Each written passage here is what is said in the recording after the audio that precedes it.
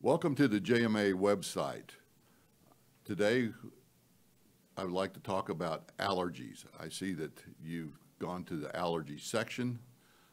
Allergies can take many forms.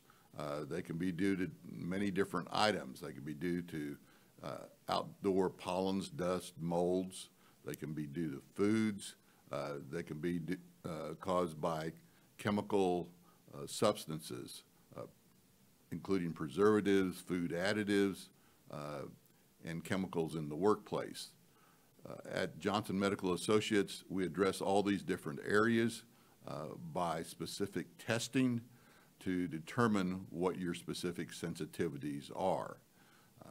Testing can be done by blood, by stool, and by skin testing.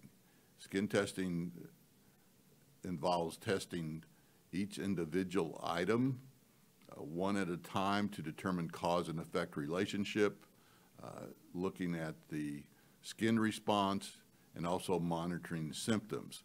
This is called intradermal testing.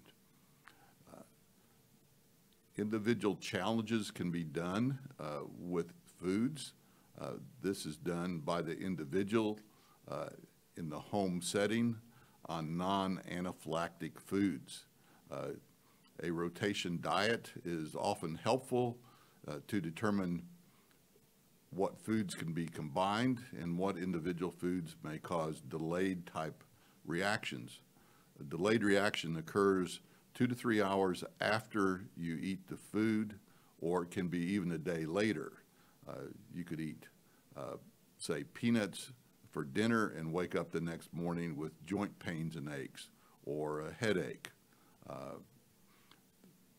It is important to determine for your health's sake what items you're reactive to, even though you may have other types of problems, whether it's chronic fatigue, chronic headaches, irritable bowel, asthma, shortness of breath, joint pains and aches.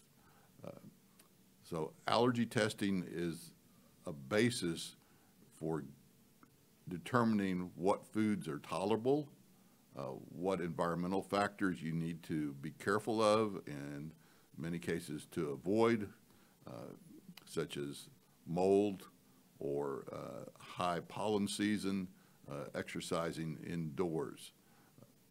At Johnson Medical Associates, we're happy to help you and look forward to defining what your reactive substances are and work out a health program for you.